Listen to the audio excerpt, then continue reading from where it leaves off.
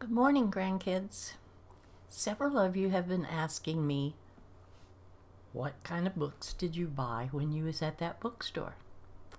So I've never done this before, so I thought I'd try to show you what I got. My usual, lately, my usual authors that I've been reading, mostly fantasy and detective and deep undercover black ops books. I love that stuff. And I've been reading a lot of Stephen King, Patterson, Mark Greaney, who does the Gray Man series, which is really great. I've still got a whole gob of his books on a shelf. And Lee Childs and John Sanford. So those are the books that I took back to the bookstore and left with her and practically emptied my bookshelves. So I thought instead of getting any more of those authors, I would get at least one or two books of different authors that I have read in the past that I really liked. Although I did pick up one other John Sanford book, The Holy Ghost. It is one of the series that has Virgil Flowers in it. He's not your typical detective. He's young. He's got long hair. He's a hippie. He loves to go pulling his boat behind his car wherever he goes so that he can go fishing anytime he wants to. He likes that, and he likes the women. He's a flirt. He's been married and divorced a half a dozen times, I think. But anyway, he's cute and he's fun to read. So I got another one of those books with one that I hadn't read yet. And let me see. Some others. This is just the cover because the book's laying in there by my bed. But this is J.A. Jantz. And I've read a lot of books by her. And I got one by Lawrence Block and Tammy Hogue. Whoa, that's the wrong way. I've read several of those, especially Tammy Hogue. And I got two books by Jonathan Kellerman.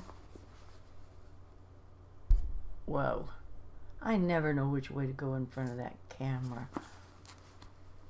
There.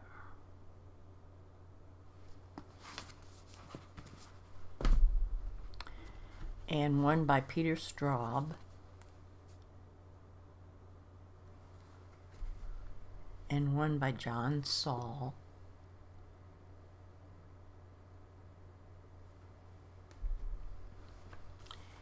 And then I decided to try some new books. New authors that I haven't read before to see if I like them. I always read the back blurbs and an introduction to the story, so I'll know at least what it's about.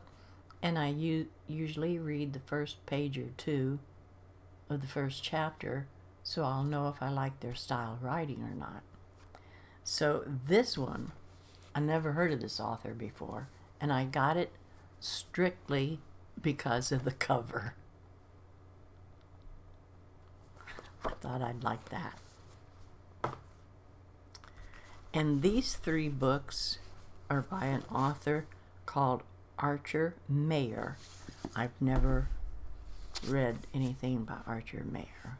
So bury the lead.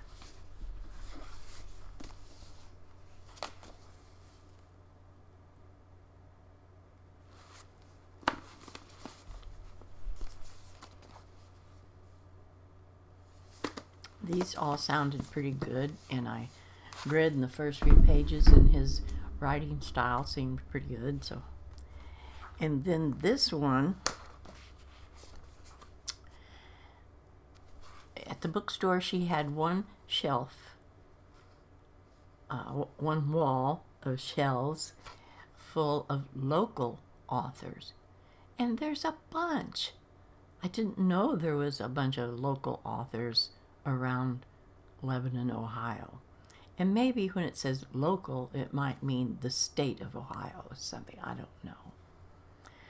But I looked through them and thought I'd buy at least one local author. And this is the one I picked out. Meredith Dench. I don't know how to pronounce that last name. Forsaken Trust. And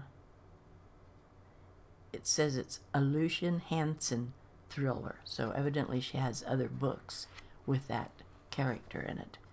And I read a couple of pages of that, and I read the back, and it sounded pretty good. So I'll check that out.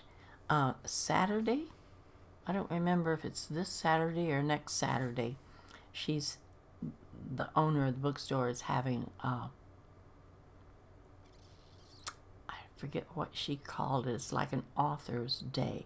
There's several of the local authors going to be in there that you can go in and talk to and get a book signed and so on. So I don't know if I'll get to go or not.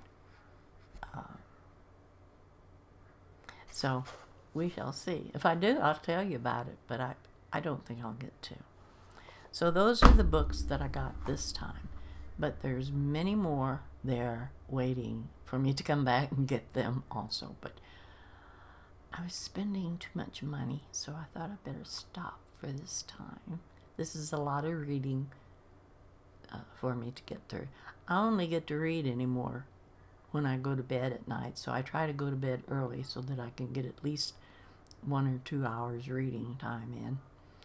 And I can't just sit and read all the time like I used to.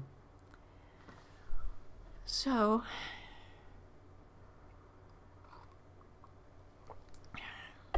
that's all the books that I got.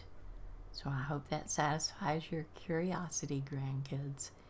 And I will talk to you next time. Bye-bye.